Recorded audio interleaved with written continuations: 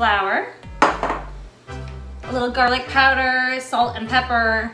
We really want to make a flavorful batter because cauliflower itself doesn't have a ton of flavor.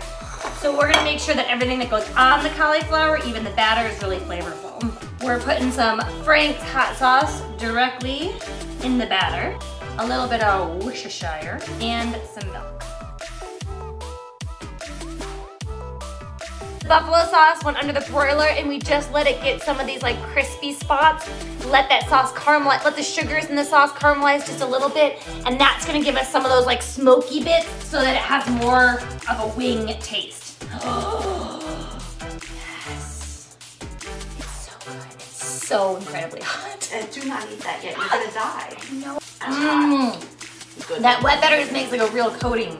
So there's really a lot of flavor here. And the cauliflower is just at the heart of it, you know? There's a lot of cauliflower wings out there. These are the best ones, I'm just saying.